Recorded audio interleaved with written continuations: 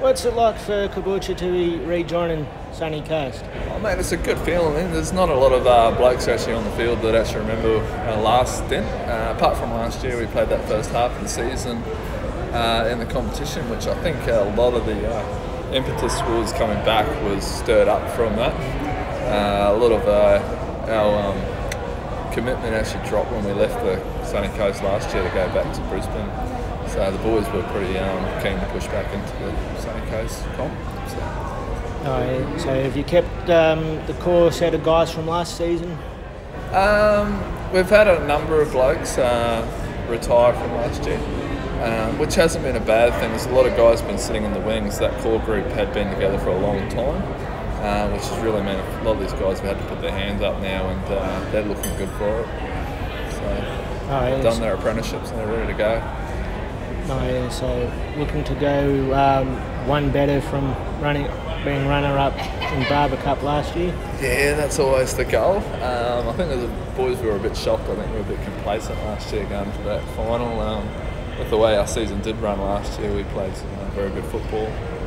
Wynnum were just too good for us last year in the GF.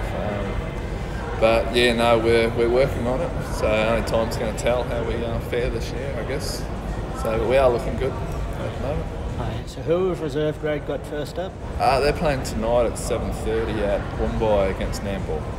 So that's the kick-off for us this year. So we're looking forward to that in a few hours' time. So you guys must be looking forward to that. Yeah, absolutely. So it's time to play some rugby. I mean, the pre-season was with the weather. We had one game abandoned with uni. We had a game against Gympie, and that's pretty much been it this year, apart from the tennis comp earlier on in the season, which was a bit of a head and giggle, I guess, earlier on. But yeah, still it's rugby, isn't it? Yeah. So we're pretty keen to get some decent footy on the rugby out there. So who are A grade got first up next week? Next week we have a big day at home against Wynnum. So I think every grade's playing Wynnum, apart from the girls. I'm trying to think who they're playing. I think they've got Richard or someone next week at home. Gympie, I think it is.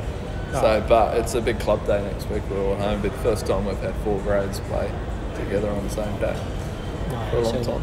So the sponsors and long-time members must be happy to have that sort of setup. They're happy. I think we're putting Old Boys Day on next week for that one. So get a few of the old boys back down to see what's going on in the club. Be good.